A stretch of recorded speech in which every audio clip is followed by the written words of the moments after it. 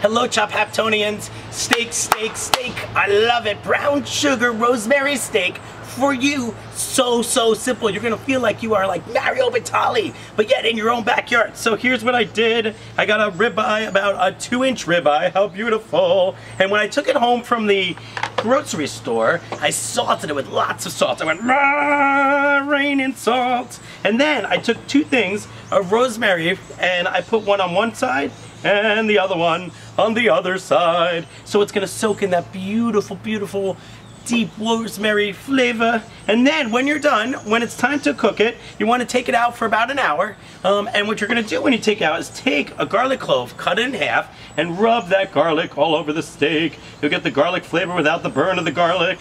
And then about 3 tablespoons of the most beautiful brown sugar you've ever seen. Sugar, sugar, sugar honey, da-na-na-na-na-na. Oh, my candy girl. Brown sugar is going to caramelize and sweeten this with the deep rosemary woodsy flavor and a little bit of the garlicky bite to it.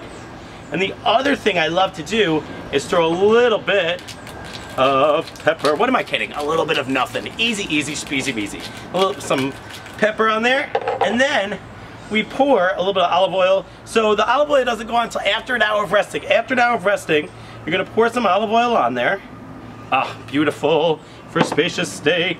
And then this bad boy, without this extra stuff, is gonna go right onto the grill on a medium-high grill, 6 minutes on one side, don't touch it, 6 minutes on the other side, and then you let it rest